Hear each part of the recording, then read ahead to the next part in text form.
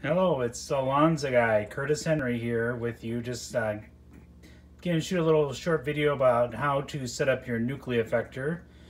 So when you get it, this is all the items that are in the box. You'll see you'll have a nice little screwdriver, a couple of little racks, power cord, and then this high voltage cable. So after you've unboxed everything, it's time to get it set up. So we're going to move everything out of the way, and we're going to turn the devices around here. And you can see here's the back of the X unit, and then we'll turn the core unit around here.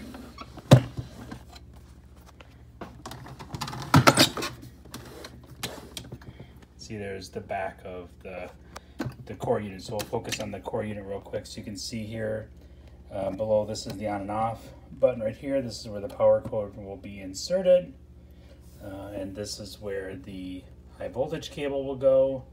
And again, the high voltage cable goes here. So it's easier if you stack it. So I'm gonna stack them on top. So I put the core unit, sorry, the image here on top of the X unit, so we go like that. All right, the first thing I do is I take the high voltage cable that we have right here, and then you just need to match the ends with the corresponding units. You can see here this is the core because it actually has the holes, and that one has the plugs, and you just match up the angle and put it in like so. And then for the X unit, then you just take it again. This one has the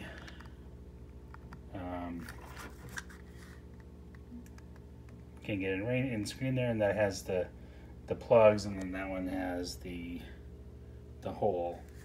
So then you just plug it in like so. You just kind of want to push it until it's seated nice and tight, and that's where the little screwdriver comes into play. You can see a nice little, I was going to get into screen here, a nice little flathead screwdriver, and you can tighten it up to secure it in there. And that just can make sure that it's nice and snugly attached, so that way that you can send it in there. And then last but not least, then you'll take the power cord, and again, pretty self-explanatory. You insert it in, and now your 4D is now actually all set up and ready to go. We'll do a quick, sorry for the camera angles, but now we'll actually have it all set up. And lift the screen up here, and we can reach behind and turn it on. And there you go. So it's starting to go through the startup. So again, setting up the device, very simple.